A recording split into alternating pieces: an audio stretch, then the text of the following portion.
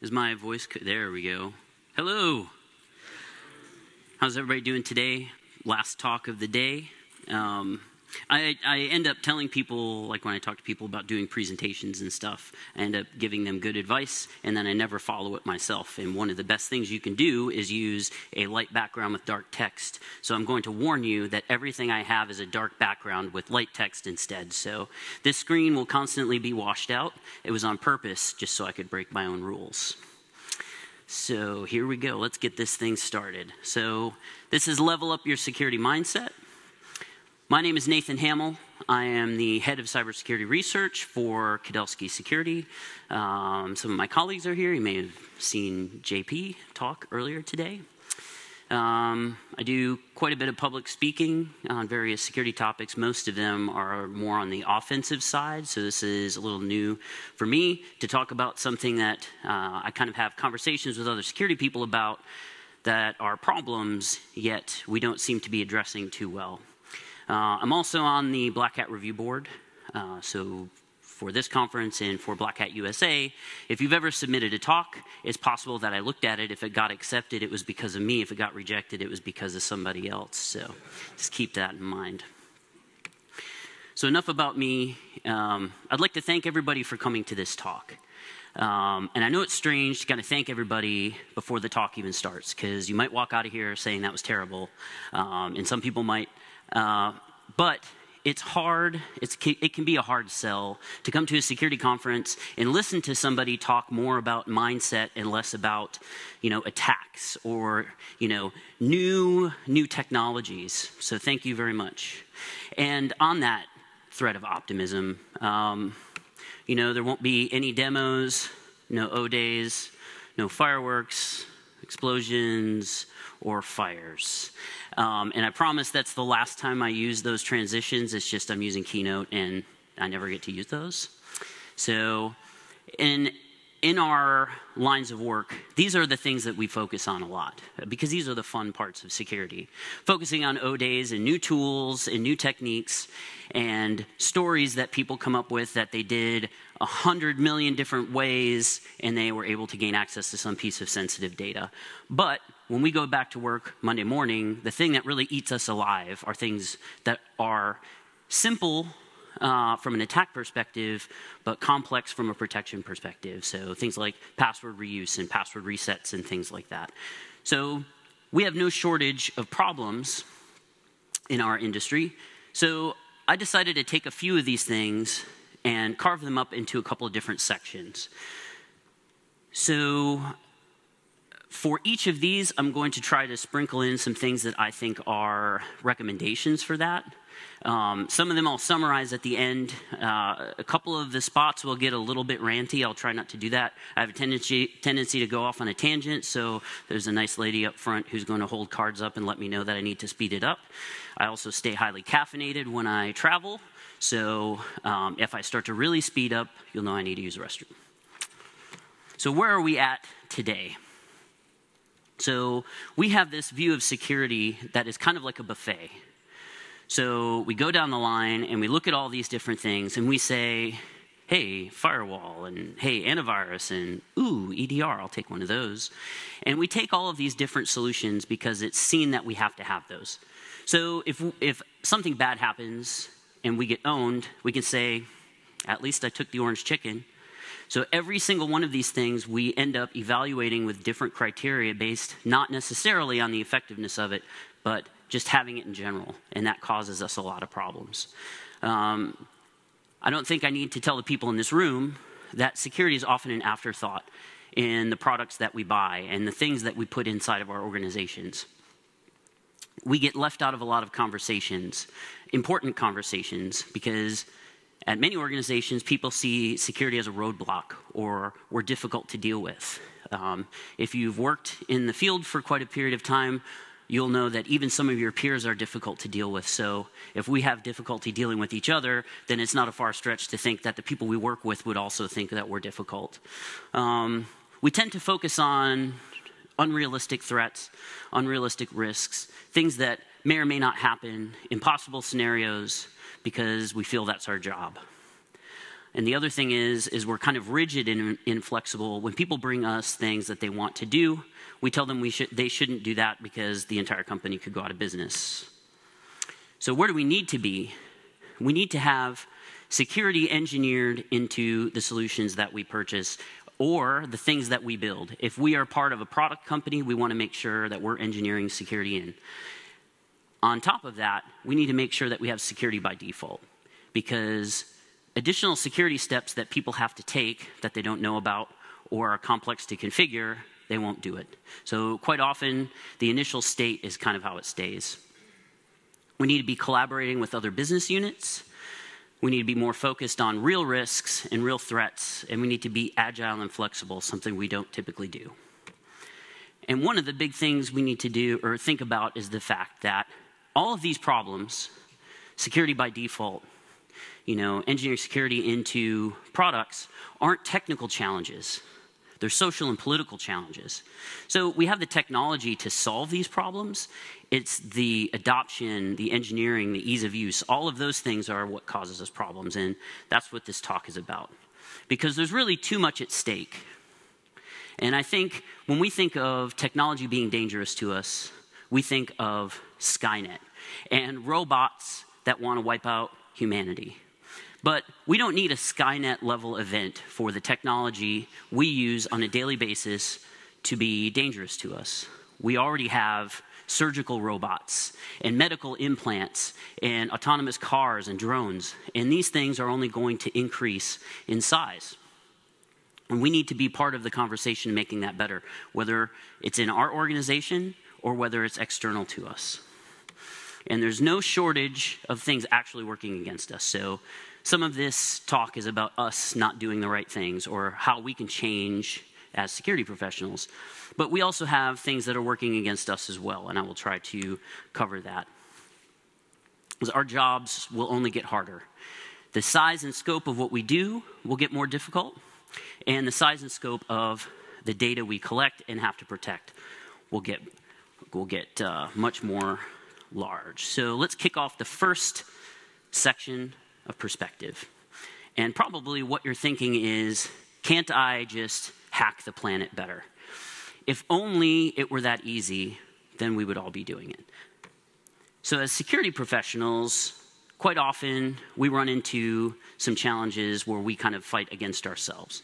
So when we do a report or the output of our assessments and the various activities that we take, quite often our recommendations are unrealistic because we haven't considered all of the implementation problems, all of the things that developers or the product teams have to deal with. Our findings are complicated. We don't think about end users and how they consume our output. And in general, we're difficult to deal with. That's also a theme too, by the way. You'll see me mention that.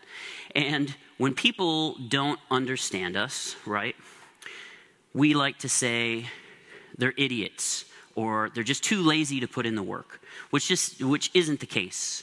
So we have a lack of empathy in the people we deal with as well. Like, we don't really understand their situation. We're just, why can't they understand? We're only trying to protect them from being owned. And it can be fun to think about a world run by security professionals until you start digging into the implementation of that. So if you think about it, everybody would run Linux, of course, with some kernel that they compiled themselves with only specific flags. All software would be open source and, of course, audited by yourself because you have nothing but time to just sit down and audit all of this. And why would we need GUIs? Because everything is just a command line tool waiting to be used. And what we don't really think about is that security in most organizations, unless you're a security company, isn't a profit center. It's a cost center. So that means we need other business units to make money for the company so that we can continue to do our jobs. If you've seen any of Alex Stamos's talks over the past couple of years, he talks about security nihilism. So this fact that if your system isn't super secure against some unrealistic attack, then it shouldn't exist. Why put any solution in place? The users are just going to make the wrong decision anyway. Or why even do our jobs? Because if the NSA wants access to the data they're going to have access to the data. But the fact of the matter is making things more difficult for attackers has value. If it costs somebody money to send spam, then it becomes an ROI problem. If we force attackers to burn an O day to gain access to some data, there's value in that. And I think that this balancing of risk is something that we need to take into account. Another thing that we need to do is think about our mission. What are we trying to accomplish in our security teams and in our security community? You know, our mission needs to align with the people we serve.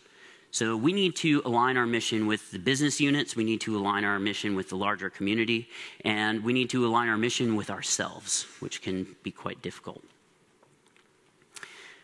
Now let's talk about offense, because that's where we like to spend a lot of our time. We're here at a security conference where a lot of offensive things are being talked about. And this is the cool part of security, right? We love a good story. Somebody says, hey, I compromised these 10 systems, I pivoted a bunch of different times, and I gained access to some sensitive data. We put a lot of emphasis on O days and difficult scenarios and all of these different things. But they don't necessarily, and that stuff's important, right? But they don't necessarily help us on a daily basis. So a thing to take away is protecting an organization isn't a matter of having better offensive capabilities. An entire stack of vulnerabilities and bugs doesn't necessarily make you more secure. Success in a security program isn't measured that way. And I think we like the offensive side of security because it's much more of a technical problem. And it's very easy to measure, right? How many bugs did you find? How much time did you spend? You know, what severity were they? Very easy. On the defensive side, I think we don't often think about the defenders of the systems we're testing. So we like to applaud ourselves and pat ourselves on the back whenever we compromise something, or look how stupid this system was configured. These guys can't secure anything. But the fact of the matter is the people that we're testing against. So when we play the offensive side of security and somebody else is playing the defender is rarely set up for success because they are measured quite differently. It's not as clean as the technical side. So how do you measure defense, right? Did nothing happen? Did you stay within budget? What is your budget? How much money did you spend this quarter?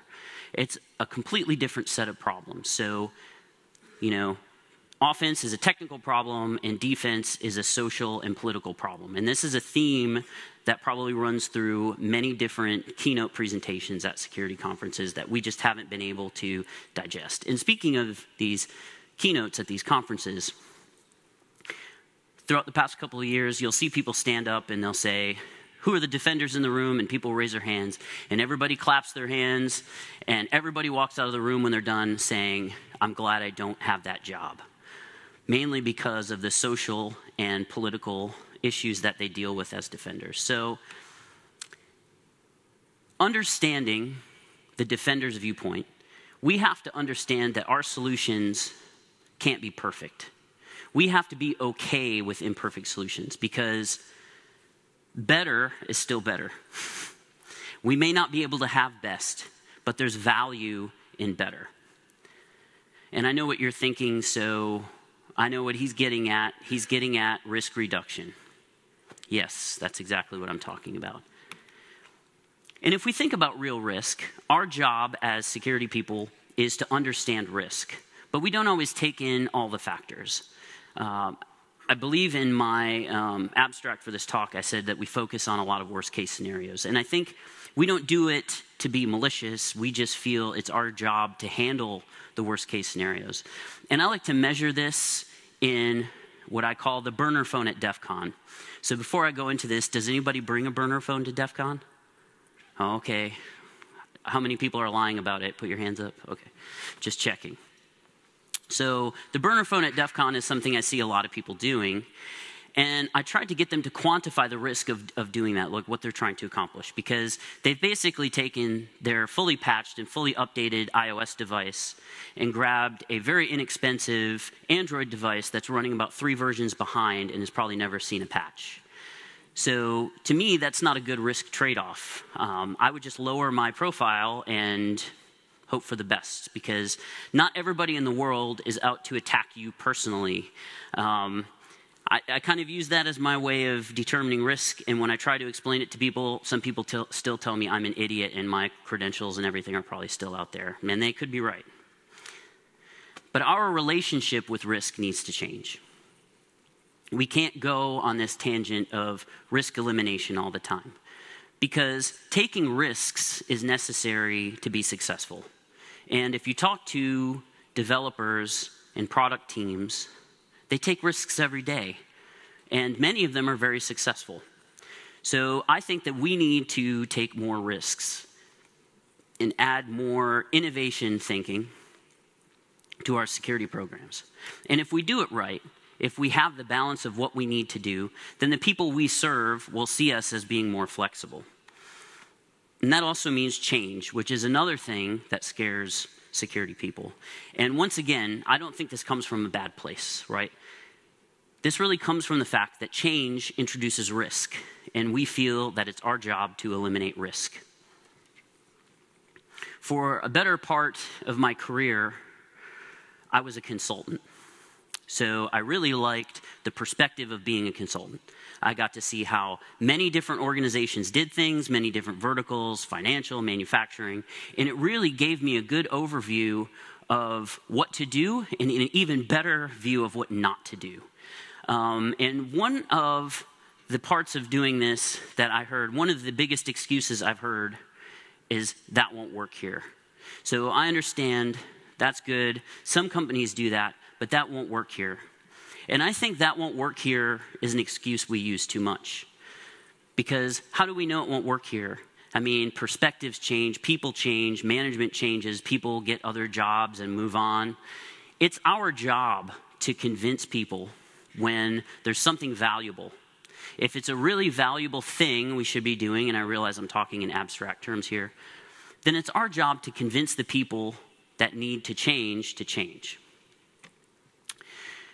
So we really need a perspective shift to handle some of these issues. And this section was a little ranty, so there's not a lot of takeaways other than don't do that, which is one of my other rules that I always say. You know, never should just say don't do that, because that's not a valid solution for anything, but don't do that.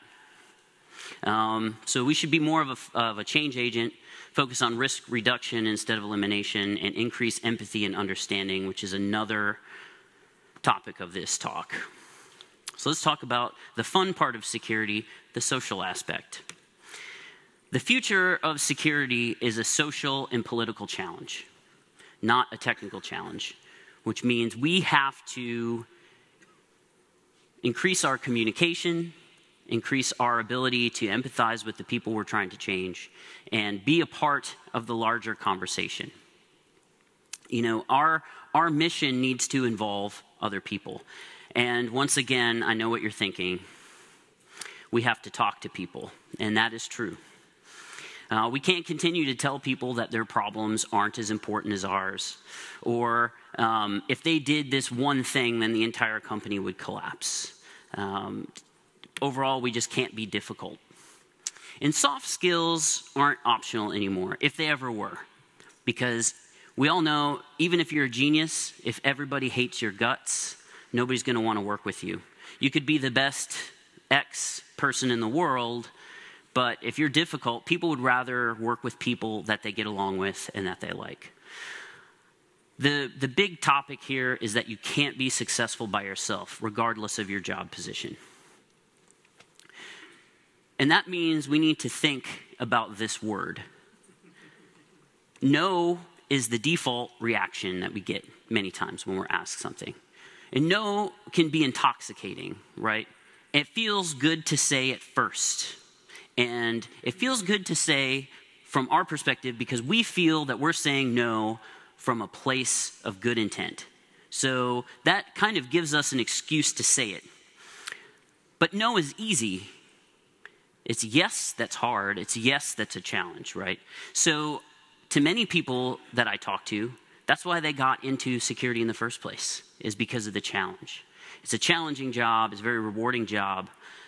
So yes is what we should be telling people. And we've kind of become a roadblock at many organizations.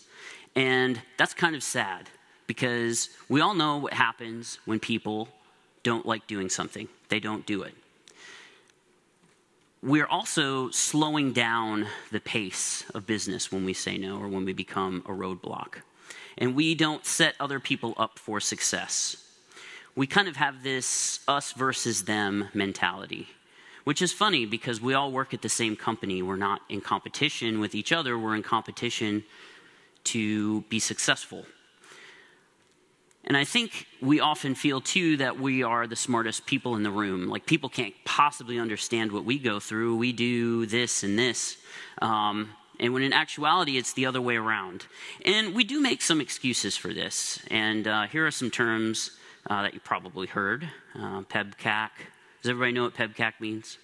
Problem exists between keyboard and chair. There's no patch for human stupidity. That's another one that I've heard throughout the years. There's no cloud, just someone else's computer. This one still amazes me in 2018, that I run into security people who are anti-cloud. But they're not anti-cloud because of some technical constraint or some privacy consideration. Most of the time, they do have this attitude that it's somebody else's computer. And I'm like, yes, somebody else's computer where some other company that has a vested interest in your success and has a team of people doing all the stuff that you don't want to do. Great. If you've ever ran your own WordPress implementation or your own mail server, you'll know what I'm talking about. However, if you ever do want to get into a situation where you want to store your files on some random stranger's computer, well, there's a blockchain for that. So Filecoin will allow you to store your files on some random stranger's computer. Cool. I like this picture because I've ran into this situation before. I've always tried to be helpful, even when it wasn't my job to be helpful. And I ran into somebody before that couldn't figure out why their computer wasn't turning on, and this was the problem. And although it's funny to look back on, and it's funny to think about, it becomes very scary when you realize that that person is on the front lines of protecting your organization. And then it becomes scary, because you can't be everywhere at once. If your security program requires you to be everywhere at once, then I can guarantee you that it will fail. And by you, I don't mean you personally. I mean you as in your security team. We need the users around us, we need the teams around us, we need the groups around us to be an extension of our security team. And I'm not just talking about security champions, right? Because security champions are people we specifically arm with knowledge that help us perform a security function. I'm talking about the regular people that work at our organizations. Are they going to resist some, nation-state level attack? Of course not. But the more people we have armed with basic security knowledge, the better. Because the big secret is people find interesting ways to not do things they don't want to do. And if I were any good at Google image search, I would have found this image. But many of you have probably seen the image of this gate at an apartment complex, and there's no fence around it. And there's footprints in the snow just walking around the gate, because people were too lazy to open the gate. And why would you open the gate? There's no fence. I think where our problems stem from, a lot of our problems stem from, is from our goals. So our goals are not aligned with the business units many times. So if the development team's goal is to move fast and our goal is to move slow, then you can see how we will never be on the same page. And I realize that was a little contrived, but if the development team's goal is to push code into production every 4 hours, and the security team says that every single piece of code that goes into production needs a manual code review, you can see how we would never be on the same page there. Aligning goals is the first step to attaining them, because if there's ever if you've ever worked at an organization where they had waivers for things, then you will know how often that waiver system gets used. So one of my customers actually had a waiver system, so they could push code into production that had high severity vulnerabilities. And every single time a high severity vulnerability was found, the team would just file a waiver, and of course the code would go into production anyway, and they would say, yeah, we'll put it in one of our sprints. I bet you it's still out there. Information sharing is another area that we struggle with a little bit. And I think it's the no patch for human stupidity problem. We feel quite often that people will take the information that we share and use it against us. So we're naturally kind of paranoid about this stuff. So we don't always share information, even with the people internal to our organizations.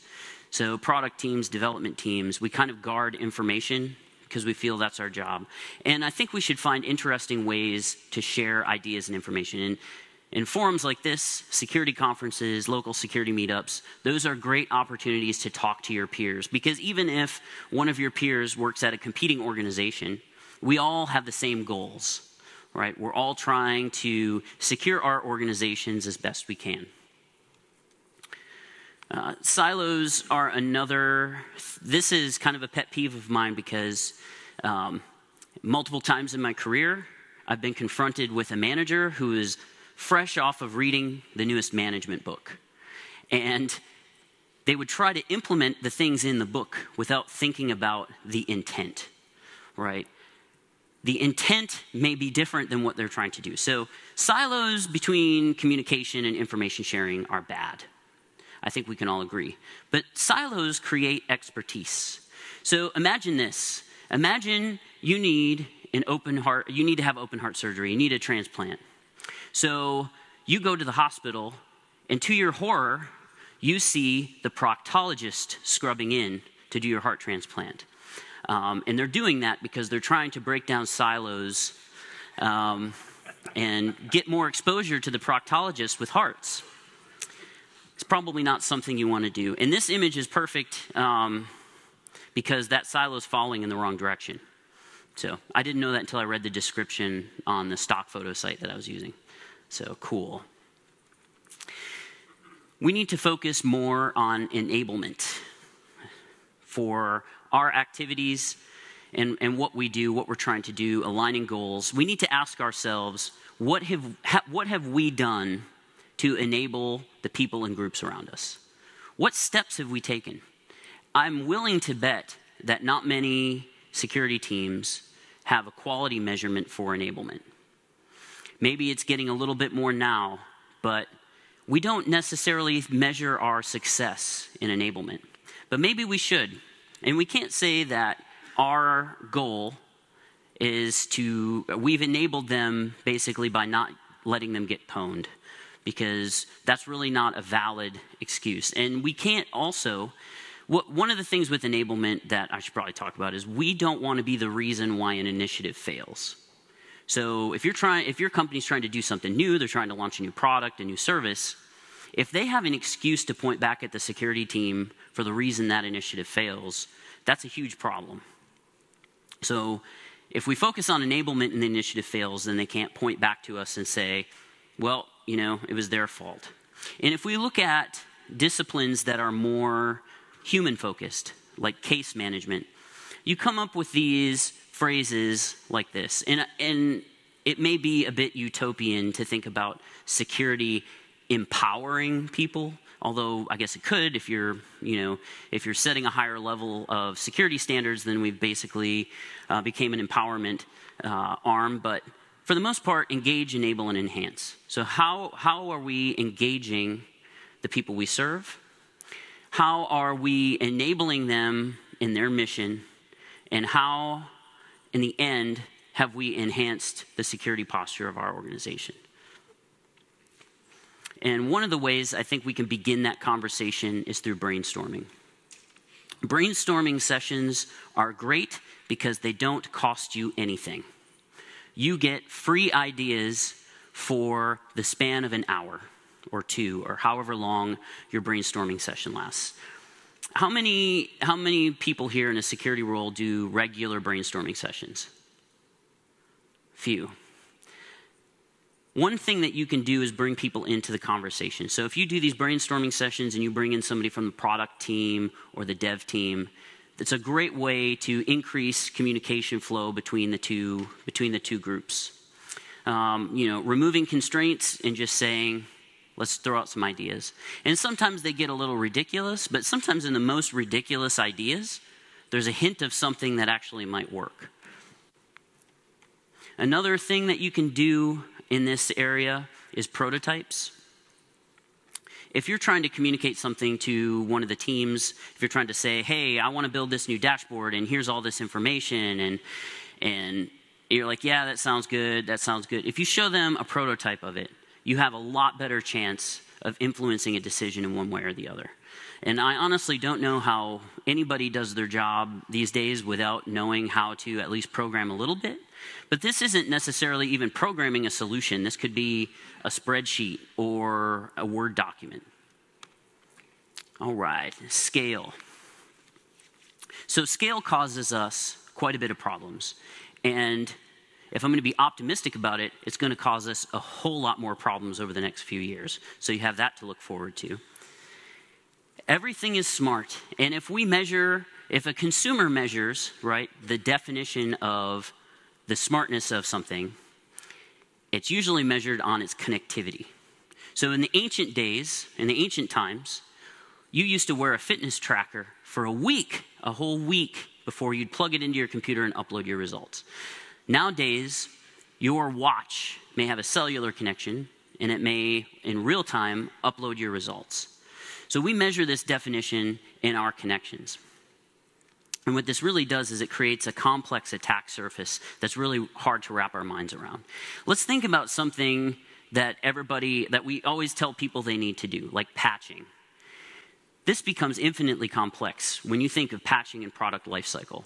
So for something like your phone, your watch, a tablet, it's easy to see how over the next couple years, you're going to replace that device anyway, because that's just what people do.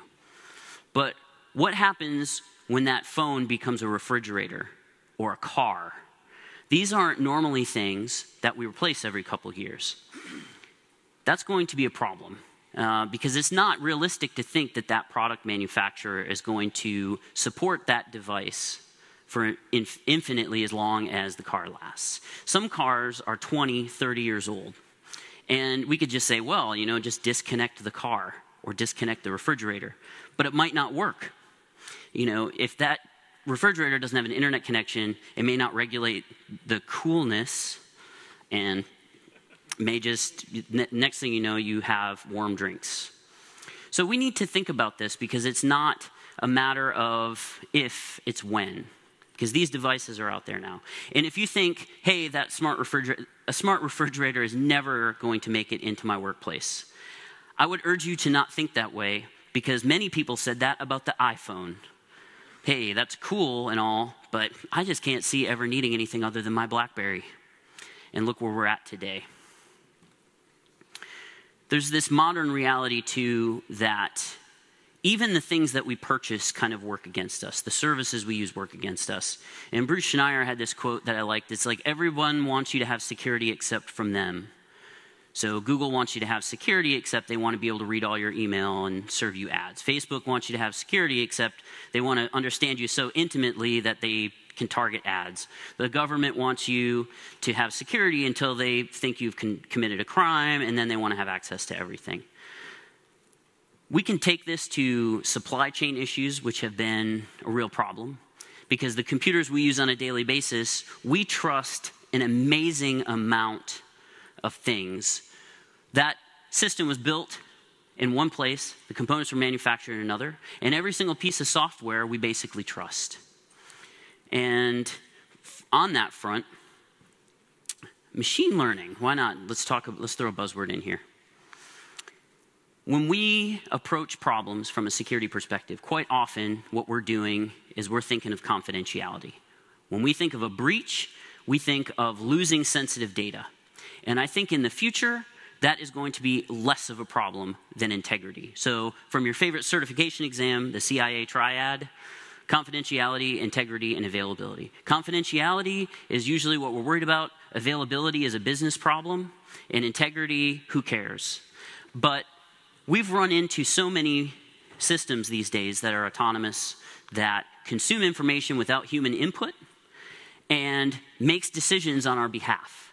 So in the future, integrity is going to become much more important. And even availability won't necessarily be a business problem. What happens when a surgical robot loses connectivity in the middle of a surgery? I'm asking, I don't know. I haven't looked it up. But those are the questions that we need to ask. That's an availability problem. We can't solve problems of scale alone. That is just a fact. So we aren't going to solve these problems individually. Especially, think about patching. Think about smart refrigerators. How do you, as a security professional, solve that problem? And one of the ways that we can try to affect that change, or secure by default, or any of these other things we're trying to affect, one of the ways we can do that is by banding together and forcing the vendor to provide us a solution. We shouldn't allow vendors to just sell us stuff when they haven't thought about the impacts of their technology on our day-to-day business. Fixing problems of scale, we need to think beyond patching. We need to push for security controls and baselines, arm people with the right tools. So if we give people tools to solve a security problem, it better work properly, because you won't get another chance. We need to look for options for self-service. So maybe that's whatever you can self-service, and that gets more time off of your security team, and leverage automation. Velocity. Velocity is a favorite topic of mine lately because everything is fast. So in the good old days, development had stages. And at each stage, we could plug in a security process. And I think that that made us feel good. And then development teams were like, oh, we don't do things that way anymore. We just kind of wing it. Okay, they don't wing it. They have agile methods. The methods have changed. The viewpoints have changed. Some organizations probably still do have a release engineer whose developers can't push code into production. That's somebody else's job. But those days are gone for the most part. And customers are used to fast. So it's not, if we ask our businesses, hey, we should probably slow down, that's not going to be a good day for us. And on this front, and I really hate the term DevSecOps. Not because I think the concepts are bad. It's just that some vendors have latched on to this term, and it's used in every single piece of communication, every single slide deck, every single everything. So, but that is one way to solve the security problem. Because we have an obligation to make whatever solution we're putting in place usable, accessible, and simple. And probably many of you have run into somebody who never put a password on their phone, never put a passphrase because it was too inconvenient. And then the use of biometrics became more of a thing, and then all of a sudden now they're at least locking their phone. So is that the most perfect solution? No. But is it better than not having anything? Yes. Once again, going back to solutions that are imperfect but better than where we were. We also need to think about how we incentivize the people in our organizations, because we like to say complexity is the enemy of security, but every single day the people in our organizations are ranked on adding complexity and features. So that type of scenario really does work against us. And Halvar had this quote that I really liked. It says, nobody ever gets promoted for saying I deleted 800 lines of code. And this is a tough problem. And there aren't a lot of really good solutions. So I would say, let everybody have a code removal sprint, but I'm sure everybody in the room would laugh me off the stage. So that is a tough problem. And I think where that starts is having a conversation with the management of the organization and stressing the fact that there is code today that you push to your customers that is not used by them, that is opening your attack surface. But what we can do is leverage velocity. So we can take the thing that's working against us and use it to our benefit. So as velocity increases, so does responsibility. So if you're a developer and you're pushing code into production every couple of hours, you probably won't last very long if you keep breaking things every time you push something into production. So the best way we can do this is to try and convince the development teams that code quality and security increase reliability. Utilizing security champions is another way to do this. And I like activities like threat modeling, because when you teach somebody how to threat model, they don't ever really turn that off. So the more people you teach to threat model, you come to find out, yeah, that's just kind of how they always think now. Like you can't turn it off. So that's one of the reasons I like threat modeling. And you don't really get multiple shots at this. So if you're going to put something in place, you probably should make sure it's going to work in that situation first. And don't make people do your thing. So if we purchase a solution, if we go down that road, we probably shouldn't crank it up to 11. I see, 10 minutes. Because that increases friction. And friction is what we're trying to remove. This is probably not going to be a popular viewpoint, but bug bounties will not save you. I know everybody loves a good bug bounty. But securing your organization isn't a matter of having more bugs. So if you are a very mature organization, you have a lot of steps down, then you might find that bug bounties provide you a valuable service. And we should reward people for finding bugs in our products. What I am opposed to is replacing another structured process with a bug bounty, because they're not meant to solve the same problems. And moving along, here's another thing to think about in this last section. Our problems are not local anymore. We have global problems. Somebody in one part of the world can release an app and have it be consumed in another part of the world in the same day, quite often in a matter of minutes. So we need to keep this in mind as we think about our strategy. The skills gap that everybody reads about is a problem. So different sources kind of have different sets of numbers, but they're in the millions. Millions of people, we have a gap in our community. And although that sounds good for us, for our longevity, it's not necessarily good for us from a planetary perspective when we require safety. So I would like to think about different ways to solve the skills gap. And if you thought I was going to say artificial intelligence, you'd be wrong. Because even though it's cool to think about vendors creating AI products that replace humans, one of the things that AI does not do is replace expertise, right? So somebody needs to come up with a strategy. Somebody needs to implement these tools. And one of the ways you can diversify your team is by looking for things that you want to do. So if you're having a hard time hiring security people, why not hire a developer or somebody to prototype things, or a data scientist? And then think about what capabilities that would bring to your team. So even if you aren't creating products for other business units, you may have a pile of data that would be valuable to you to have better visibility into. Maybe it would be better from a delivery perspective if you had a different way of presenting data to your internal or external customers. And that's really where adding additional capabilities helps. Diversity and backgrounds. It also gives you a new way of thinking about things, because people from other disciplines tend to think differently. And that's one thing that we've had a problem. We can think like attackers very well, but sometimes when we're trying to think like another group, it doesn't always work out. Internships are another thing that are what you make of them. If you see an internship as some sort of burden that needs to be managed, then that's exactly what it'll be. But one of the things that you get from an internship that I think many people don't think about is that an internship can provide you a source of ideas that is untainted by your company. So we kind of get caught up in the company politics, and it's hard for us to break out of that sometimes. But an intern, they've never been exposed to your internal politics. So they could be a valuable source of new ideas. And of course, if they're good, then you can help fill the skills gap on that front. But speaking of people on our security teams, one of the things that I think many security groups don't do is provide some sort of business education. So if you have a small company and you make one product, maybe that's not very complex. But if you work at a large organization with multiple pillars and multiple income streams, it becomes a lot harder to understand where all that money comes from and how all the units of the business work together.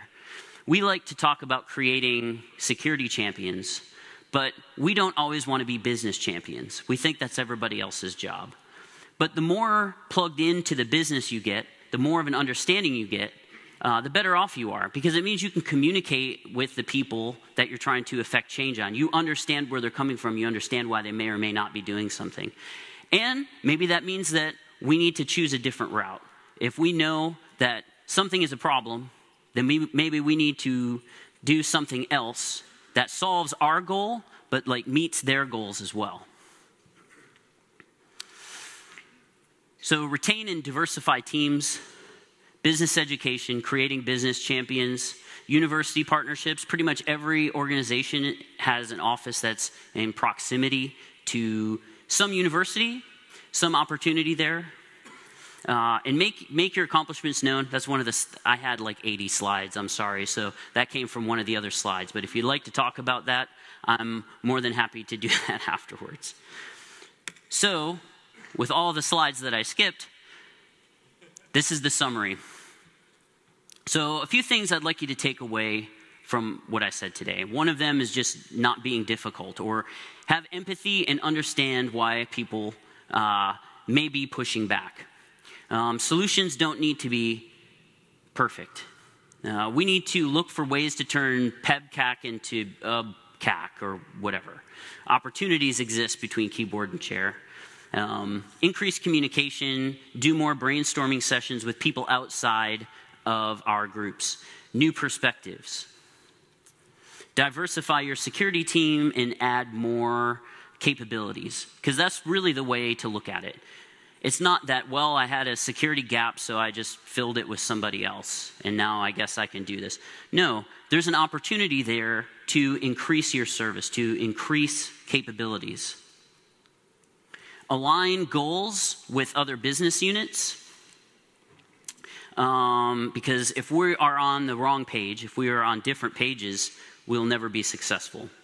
Focus on enablement and reducing friction, and more focus on integrity over confidentiality and availability. I think that's coming very soon. So with that, that's my talk. Thank you.